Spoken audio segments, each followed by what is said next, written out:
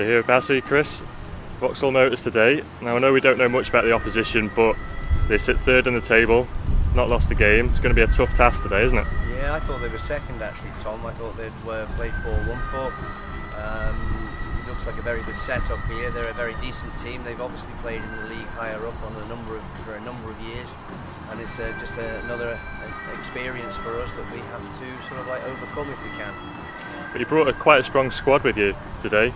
We've got good defence, good midfield, a bit light up top because of Sean and Furo. Obviously, without Sean Doyle and Furo not being here, it doesn't give us the great options at the top. But to be fair to Steve Whitley, he's done very well playing the front line recently, and it's a different dimension with Steve. Obviously, we're going to try and play more on the ground for Steve rather than we do in the air for Sean. He's a bigger lad, holds the ball up a bit better.